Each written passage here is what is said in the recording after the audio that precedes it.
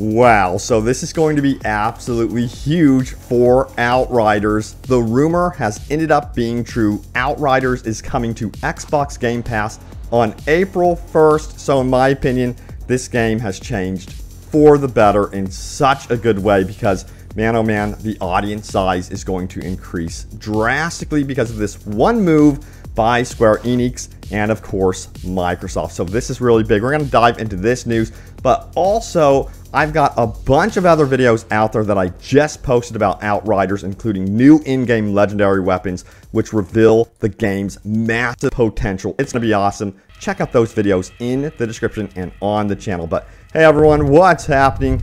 Open World Games here. Hope you're doing good and let's do this. I've been streaming Outriders a lot lately. Check out my streams in the description as well. But let's dive into this official news from Square Enix and Microsoft that Outriders is coming to Xbox Game Pass. So if you pre-order the game, what in the world do you do if you're an Xbox user? So let's find out. They actually have some things to say about that. So they say this.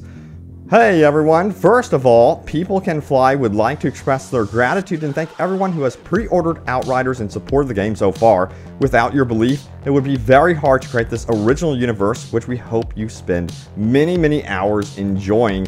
Now, as you may have seen, Outriders will be available with Xbox Game Pass from April 1st. In anticipation of this, we expect there may be some questions around this. To that end, we've drawn up a brief fact below.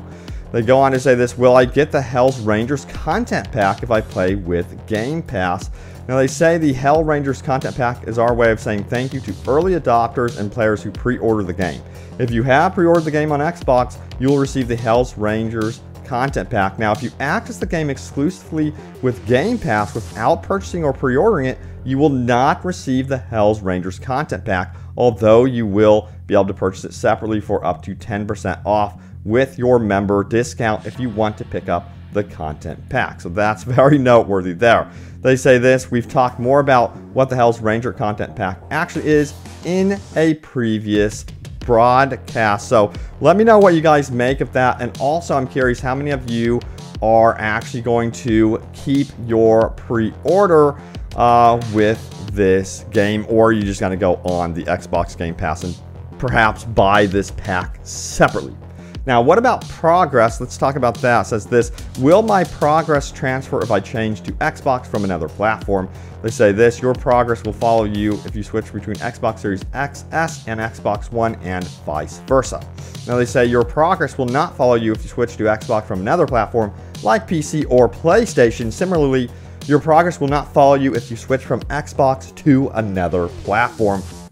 Now, if you own multiple platforms and plan to now play Outriders with Game Pass, we would recommend ensuring that you play the demo on Xbox in order to have your progress waiting for you when Outriders launches with Game Pass. So that's good news right there. Anyone getting the game through Game Pass, your demo progress will carry over to the Game Pass version of the game. So that is noteworthy. Sweet. Now, let's take a look here. They say this, I've already pre-ordered Outriders, but I would like to cancel my Xbox pre-order in light of the Game Pass news. No problem. We absolutely get it. We've worked hard with Xbox to make things as easy as possible for you. So below are the steps you can take to cancel your pre-order if you have pre-ordered directly from Xbox. I will throw this in the description below for anyone that actually wants to make the move to Game Pass and perhaps they want to cancel their pre-order. But, you know, Square Enix, they have actually been posting out there, and very thankful to those of you that aren't going to be canceling your pre-order despite perhaps having the Game Pass, because, you know, they're extremely thankful for the extra support. And I've seen a lot of people that are willing to keep the game, you know, pre-ordered despite this news, and that's really huge. So, also, let's take a look at some additional comments from Square Enix. They actually replied here. So this is Square Enix right here. It says, friendly reminder that some clarity bug fixes on ammo skills like blighted, twisted rounds is needed, as they don't seem to be working as intended in a lot of cases and are overriding, negating certain skill tree points and stats in a negative way. So they have some work that they're doing right there. Now they say this, by maintaining your pre-order, you will indeed be helping and supporting the Outriders team. We truly appreciate anyone who is willing to trust us with a pre-order. This isn't something we would ever take for granted, and that's why we've tried to lay out your options as easy as possible in the original post. So yeah, let me know what's going to happen there. Now, let's see how the community is actually reacting to this news. They say, wow, what a steal the Game Pass is. It's becoming a beast. I'm telling you what. X Moncho says, best thing to happen to gaming, and I will keep my pre-order. Lord Norris says, me too, happy to support People Can Fly after a great demo, amazing communication, and complete lack of microtransactions. And YouTube Adam says, wow, this is huge, great job, guys. Still keeping my Xbox pre-order, though. So that is really cool. Awesome to hear right there. So, Square Enix has been really thankful to that for sure. Now, let's keep going here. We have some other news that I wanted to go over. The community is discussing the in-game. In particular, they're wanting a super robust in-game. Again, I did cover some recent in-game news that you got to check out in the description below about legendary weapons and legendary gear. And let me tell you what, the in-game is looking very promising, at least at the start of the launch of this game. But how much further could they take the in-game? That was a discussion by Laxord, I think it is. He says, Rifts, Infinite Force, Underground-esque in-game mode. He says this, I get the sense of in-game being expeditions of preset levels. Feels like Division 2 farming for the exotic rifle, where you keep repeating it from start to finish. It feels burnout in the long run. I am an ARPG and looter shooter fan. This game does tick a lot of boxes for me, but I enjoy just endless running and killing with a moment of rare loot along the way. I was hoping the community could suggest to the devs having a random generated biomes, levels, and modifiers to make each run interesting and long lasting. I just hope that it's more modernized rather than Diablo 2 ball runs. Don't get me wrong, I'm still buying this game, just a bit nitpicky. Horde mode would be good too, but I don't like staying in one place with a timer running gameplay. Division 1 Horde mode was a bit less boring in my opinion. Now, seems like a lot of you guys would like to see some sort of randomly generated dungeon, perhaps. That could be very, very cool to test your might and strength. But I do think the replay value will be coming here with the world tiers. I think that's where they're going to set up a lot of replay value. Yes, you're going to probably be going through similar levels, but the world tiers are going to change a lot with the enemies that you're going to be facing off against and what weapons you will be needing, and of course the rewards you will be getting. So a lot of stuff that can dynamically change right there. Now also, this was highlighted by Mr. Sparkle7100. He says, can't wait until we fight that giant spider, smiley face.